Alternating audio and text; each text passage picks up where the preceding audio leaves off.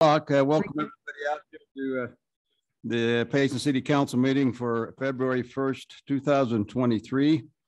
I've asked Terrence Ram if he would open this meeting with prayer.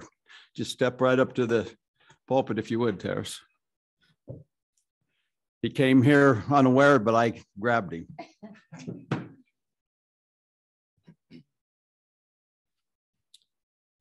Dear Heavenly Father, thanks for staying. Thanks for one time to be able to come together here at City Council meeting. Please let us be able to feel thy spirit and be able to get along with each other, and that we'll be able to make the best judgment to our knowledge. Please bless us as well that when we leave here, that we'll be able to travel in safety and be able to make it home to our loved ones. And we say these things in the name of Jesus Christ, amen. Amen. Thank you, Terrence. Ladies and gentlemen, I'll lead us in the pledge. If you'd all stand and repeat after me. I pledge allegiance to the flag of the United States of America and to the republic for which it stands, one nation, under God, indivisible, with liberty and justice for all. Thank you. Okay, we'll go on to B, the consent agenda. Number one, approval of the January 18th, 2023 City Council minutes. Number two, resolution, the library board appointments. If there's no discussion by council, I'm ready for a motion. I move that we approve the consent agenda. Second. Okay, we have a motion that's been seconded. Roll call vote starting with Council Hyatt. Yes. Council Prosgaard. Yes. Council Carter. Yes. Council Beecher. Yes. Council Christensen. Yes. Thank you. Motion passes. Going on to C, petitions. I don't know. I don't see Kim here, and it sounds like maybe we do not have any nominations for the CTC Mayor's Youth Recognition Award. So we'll move on to public forum. Now, public forum will be open, and anyone can speak on items that are not on the agenda. And if you would, if you do address us, please be cognizant of the time. Please take 3 minutes or less, and we'll go to that point. Not seeing anyone in the congregation that would like to do that. Is there anybody online, Kim? We'll go ahead and close the public forum then. Moving on to number 3, staff reports. Dave. I'll be the first. Mayor, council, I know I've been sending you messages. We're trying to set up a retreat. We had the 24th and 25th. When we went to book it, they said they were no longer available. So I'm asking the council if you can look at March 3rd and 4th, if that would fit in your calendar. We're looking at, it won't work for you? Okay. If it doesn't work, we can stay with the 24th, 25th and just find another venue. We were looking at the Homestead. But they ended up not having the room, so. Okay. We'll try to find another venue then for the 24th and 25th. Okay. And yeah, I think that's all. Thanks. Sorry. It's my niece's wedding. Okay, do we have any other staff that would like to? Oh, Robert, come on up. We'll invite your niece along. Oh, so I would. You'd be in big trouble. Yeah. I'll just be super brief, council. I just wanted to give a shout out to Jill for the rap sheet. You all should have received this in your email. She takes a lot of time to put this together, and you can see that there is a lot going on in Payson. So if you have any questions, just let us know. Okay, thank you, Robert. Any other staff? Doesn't look like there is, so we'll move on to council reports, starting with Council Christensen. Oh, is there? Oh, I'm good. Everything seems to be running smoothly. There's no problems, and I think we're doing great. Keep it up.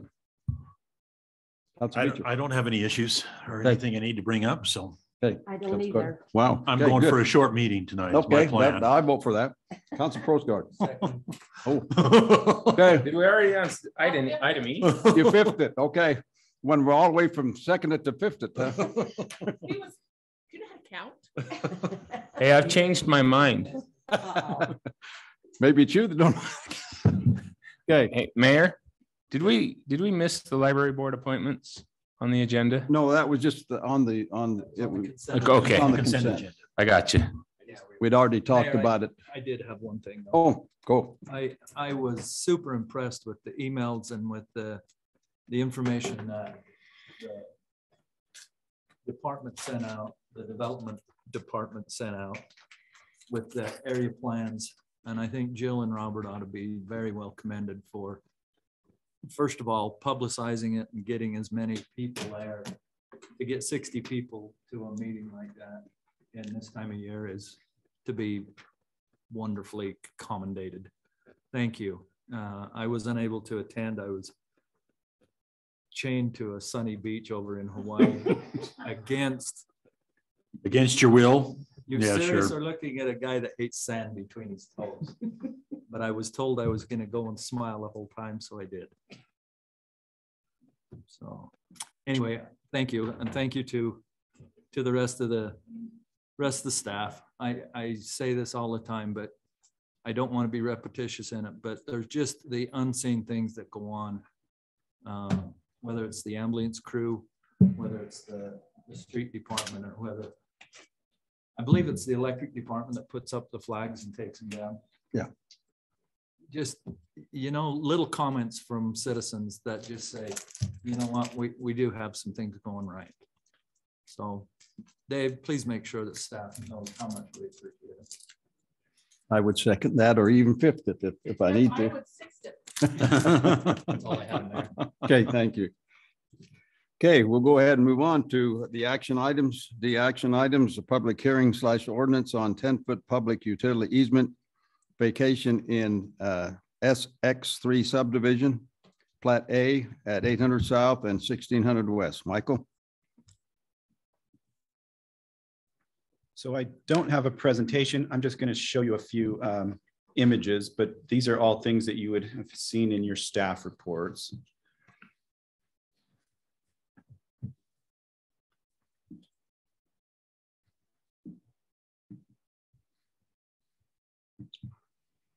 And of course, I ended up closing one out. Okay.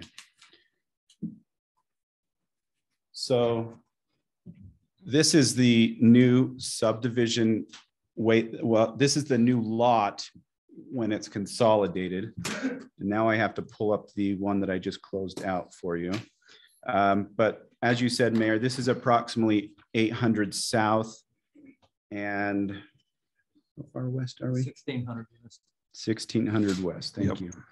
And this is for Jones Paint and Glass. They plan to do a retail store here. I can show you a quick look of what they're trying to do there. So that would be the front of the facade there. The east, north, and west elevations. And so what they're doing is the lot that's shown here is actually 2 lots existing now.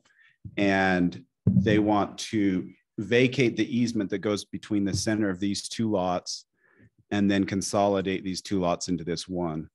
So I will pull that back up if anyone has any questions, but that's really the presentation I've got. Pretty straightforward, just making a bigger lot. Correct. Staff have any concerns with it? No.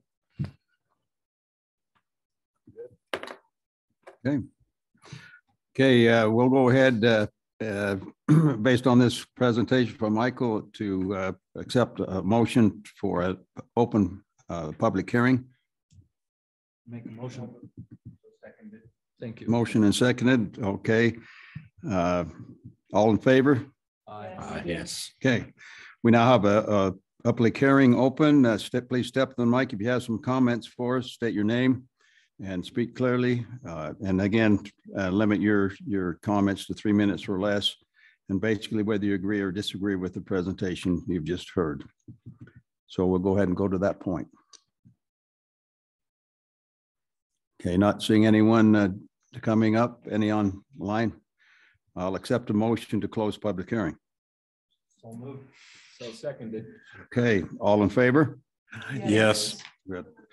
Okay, any further council discussion than we've heard with regard to the presentation? Okay, again, I'm ready for a motion then. I'll make a motion that we approve the 10-foot public utility easement vacation in SX3 subdivision plat A at 800 south and 1600 west. Okay, we have a motion and seconded. Roll call vote starting with Council Hyatt. Yes. Council Prosgaard. Yes. Council Carter. Yes. Council Beecher. Yes. Council Christensen. Yes. Motion carries. Thank you. Number 2 on the same subdivision, SX3 subdivision plat A amendments to 800 south and 1600 west. Michael. And this is more or less summarize what I've just told you prior. So this is what I intended to show you earlier. I had to pull it back up. But as you can see, the current subdivision has these 2 lots. What the council just barely voted to do was to vacate this easement that's in between the 2 of them here. And that therefore allows for these 2 lots to potentially be consolidated. Okay. Need a motion on this subdivision. I move that we approve the consolidation of lots 1 and 2 into a single lot for the SX3 subdivision. Okay, we have a motion and seconded. All in favor, say aye. Yes. Or yes, either one. Okay, motion carries. Thank you. Moving right along, we'll go to number 3, ordinance, a general plan / transportation master plan amendments regarding the future functional classification map and to modify some existing future road classifications. Travis. Yes, I do, Kim. The title wasn't short. How's the presentation going to be short? Oh, it's shorter than the title. Everybody. So Mayor and Council, this one is, if it comes up here. Hopefully. There we go. So we had to amend our transportation master plan functional classification map so that we could obviously fix some areas that are changing with developments and that. So on the left is the existing map that we currently have, and on the right is obviously what is changing. I know it's a little hard to see with the lights, but there was an open house held that luckily the planning department covered because I was out of town. So the mayor informed me that I owe them, but and there were some areas like I kind of, if you can see them, that are kind of in that yellow cloud on the right side that they brought up. One is the 8 South connection out to West Mountain. Obviously it goes right through an existing house. And, you know, there's Utah Avenue where it makes the bend from Utah Avenue down to 200 South, like we've talked about in past meetings. But, you know, like I said, this is just a plan so that we kind of have an idea if somebody wants to develop, that we know which roads go kind of where when it's an arterial or collector road. But the plans will and can change obviously over time. That's why we're changing it right now. So I know some people are not happy with, you know, some of the proposed alignments here, but we adjusted them partially for like the Brown property. And then also, as you can see, we increased the area that's shown up on the map. And then we really tried to match up with some of what MAG is planning for the trans, you know, plan that they're working on so that we were consistent. So that was a lot of the changes. I mean, I know it looks like a lot more changes than that, but that was kind of the main changes. So that's what we're just looking is to adopt this so that, you know, as future development comes in, we have a good idea what to tell them where our plan is. So. Okay. Thank you, Travis. Before we go to the council discussion, I just wanted to say a few things that were mentioned. This can be changed. It is something that we need a plan before we can modify from that plan, which I've had discussions with Terrace and SRAM. And so we're just setting down a basic thing so we can modify from it if we need to as time goes on. So any council discussion? And that was what the public, the open house was for last week as well that you missed. And kudos to them again to go to the extra mile, something we didn't really necessarily have to, but felt like it was a good idea to make sure people knew exactly the whys. And so that was held then. So any council discussion? So on that corner You know where they put, as you come out, go railroad tracks and then turn right there. What's the name? Some place used to be. I can't remember, but I know who you're talking about. It's a business, it's a business now. It's an Yeah, insurance. they live there, but they've got a home business. Anyway, I don't know if I need to talk to you or because it is getting really, really dangerous because those diesels are coming around and cutting you off on both sides. Like they don't go out wide enough. So if you're coming around this way, you're slamming on your brakes so that they don't hit you because, well, you've seen it. The road is really narrow there and it comes around and the fence is only that far away from the road. And then there's great big ruts there. So I don't know what we're going to do, but we got to fix that. It's happened to me twice now. Okay, yeah, we can look at it and see. Is that our road? Yeah, it is our road. See it, you know, I if was there's something we surprised it can do was, but that- it is. And then ours. if there's something in the budget that we need to do, we can obviously, we're gonna start working on that here pretty quickly, Well, so. even if you just come around and the trees are right there, so you can't even, like, if you come around too and they're coming right here and you hit that tree, I mean, we're gonna be liable because it's not safe. And like I said, it doesn't matter if they're coming this way or coming this way. They have ran me off the road both times. You're talking on the north side of that bend. Yeah, as you come around that bend, Yeah. there's like no room. The fence is right there. And then even on the other side, they come and, I mean, they're coming this way. They come clear around. You're going off to the side of the road. Something has to be changed because they don't slow down. They're not going 20. Well, and most of them are double trailers. Yes, they are. So. I always like to volunteer Brad if it's a speeding issue that he can do. it. Well, we think you'd have to sit out there all day and watch it, you know, Yeah. and It's just hard because, you know, like I said, Never the we same can way deal twice. with radiuses and stuff, but then if we have to buy property and that obviously takes a lot more time and money, so. Well, do we own, how far do we own into that property? The- Just to the that- fence? I just we to the checked that fence, out I a long think. time ago, Jill. That fence is property line. Those trees sit on the other side of that property line. You know where I'm talking. Yeah, we have to- Probably something that We the had staff could this take a look discussion at. A long time ago. I mean, that looks On- more like a business is being. ran If over there was a right of way or an easement there and it's not, that property line goes right where that fence is. So it actually, the property line needs to go back where that fence is at. So I think that's what Travis is saying. Yeah, we have to look at And what right of way we have or we need to have in order to. this is something that Terrace and his dad Rod, we could have a conversation with them. Okay, Yeah, so. come on up to the podium if you would, Terrace. They own that business there. Yeah. And they're gonna put a form of application. So the property you're talking about is 1630 West, 200 South, right on the corner. Yep. And so we're proposing, I guess, with it as well. So we're going to plan to build some storage units there, which is going to open, which I submitted and gave some packets to the open house, which hopefully Robert gave to some of you. Probably not yet Anyways. because there's a timetable. It's that okay. goes to that. But anyways, on there, it has like a proof plan of what storage units we plan to hopefully build there, which has like a storm drainage kind of that comes out, which would open that curve about 30 feet right on the edge there. So where our property line, it would come 30 feet, where it would open it up drastically around the corner. On top of that as well, within the packet, we pointed out that like, you know how we have the speed limit sign by the police station that flashes? The one out there right now on the corner, you can't even see. It's covered with trees on the other side. So no one can even see the speed limit really sign going around there. But without the trees, so our plan is hopefully to get approved for the storage units. We plan to hopefully take the trees, open the road about 30 feet around the corner. And then our tallest building would be about nine feet tall. So, I mean, it would open it drastically. Sounds like we have an opportunity to take care of what we need to take care of. Wonderful. The trees are one of the things too that you're just blocking, because I lease that ground right next to yours. And so when I'm trying to come out with the tractor, I can't see who's, like, I'm taking my life into my own hands because I can't see past the trees.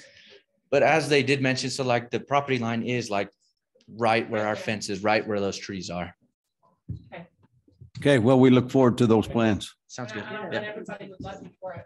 Are you actively doing that now or is Yeah. that? He submitted them. So I'm actively doing it now. So like I've also like within the packets, when you do get them, you'll see that we have like well, a small diagram of what we're going to be submitting, that we're in the process of submitting at the moment. Is it your responsibility to change that profile of the road as part of your? So just with it, it's just kind of like the way we have it set up is to kind of benefit others and us. With the storm drain, we kind of fit it so it would fit kind of perfect where it would help the road, open up the corner and help us at the same time, because we have to have it either way. Opportunity, sounds like an opportunity we need to take advantage of. Yeah, so like, because we have to have it. Gutter and sidewalk as well on that, wouldn't it? Well, we'll take a look at the plans they've got. Yeah, but we're required anyways to have some sort of drainage system. So we thought we'd put it where it would benefit the corner for everyone, where it would open it about 30 feet off. Okay. And in the diagrams, when you do see it, you'll be able to see that it's marked clearly. Okay. Thank you for being here tonight. It's worked out well. Okay, any further discussion, council? If not, I'm ready for a motion. Motion to, do I have to read that whole thing? However you want Motion to. approve I did, you can. the ordinance of general plan, transportation, master plan amendments regarding the future functional classification map and to modify some existing future road classifications. Now that is bureaucracy in its finest. Fun to read, huh? That's my motion. I want to second it because I want to be part of it forever.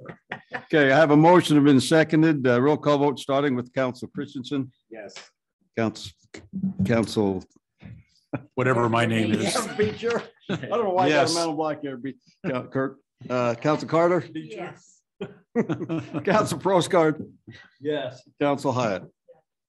Okay, motion carries. Thank you. Okay, number 4, resolution, continue carbon-free power project with UAMs. Dave. Mayor and Council, we have a resolution in front of you, and we had an open house last week. I think some of you went to that, and we tried to meet with all of you, but we're at a crossroads now where we can pull out of the carbon-free power project with UAMs. With all the information that we've been able to gather, it seems like it's best to stay in until January of next year. There's some benchmarks that they have to make if they don't get 80% prescription for the megawatts by January, then the project dies and we get all of our money back.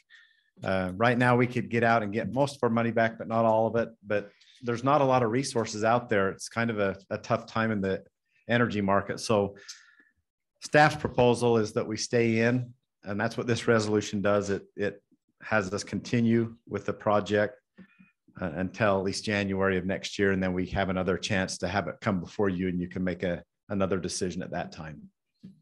I don't know if you have any questions for what you've heard or what you've read or anything else like that, but we need a resolution to continue the carbon-free power project. You know, as I attend some of those meetings with Brian, the valley is out of power. I'm overstating something that almost every city is buying on the spot market because we don't have power. So if we do opt out of this thing, we dang well better have another option. Yeah. Or else we're going to end up buying power that we can't even begin to afford.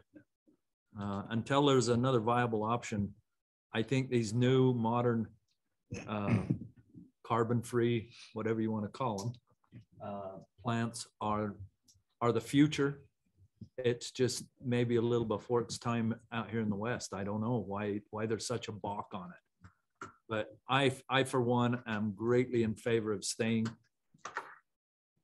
in right up to the bitter end, because I think it's a great option for us in the future, long after I'm gone. Yeah, there's a lot of pressures to close down all the power or the coal plants, and there's not alternatives right now. We did sign up a couple of years ago for a solar project that would cover some of our shortage, and because of a supply chain, it's pushed back till the fall of next year. So we will have that come online, but it's not in time for the summer months.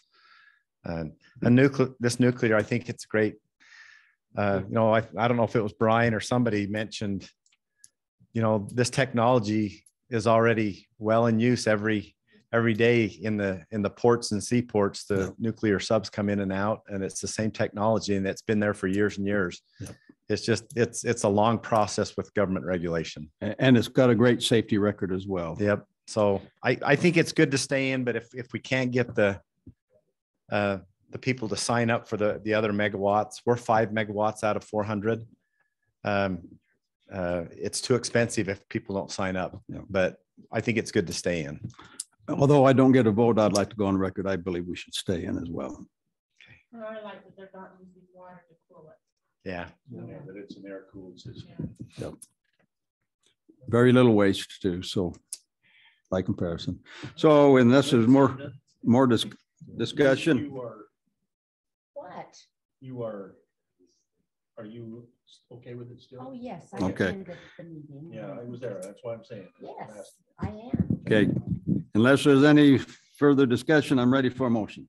What, could we indulge Brian for 1 minute? Come on up, Brian, if you want to be indulged. I want him indulged. Okay. We were headed for a record at 30 I know. minutes. Yeah, we were. I know, but You have 1 minute, Brian. Brian is a very valuable resource of information.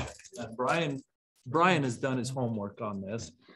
And I just want everybody to hear what Brian has to say. On the nuclear? Yes.